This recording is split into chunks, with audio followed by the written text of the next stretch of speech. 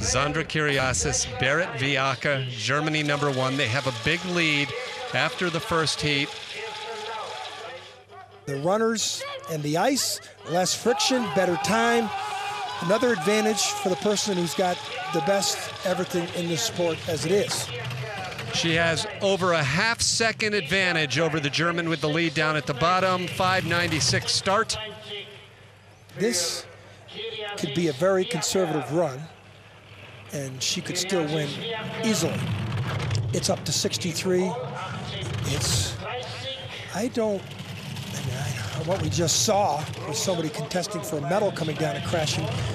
I don't think we could ever see that. Tim, I don't know, we have to think back. When was the last time we saw somebody contesting for a medal, the second to last sled, go down the track and crash? Cortina, 1996, men's competition. Yeah, that was How a long about time that, ago. huh? That was in the last century, Tim. I upstage you with history, I love it. She might win by over a second. We've seen her do this before.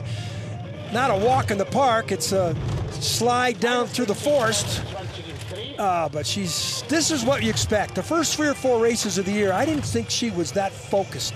Seems to me she's got her vision of what she wants to accomplish. Look at this. Nonetheless, John, Sandra Kiriasis has medaled in every race this season. She captures her third event of the season with an exclamation point. A track record here to conclude the event.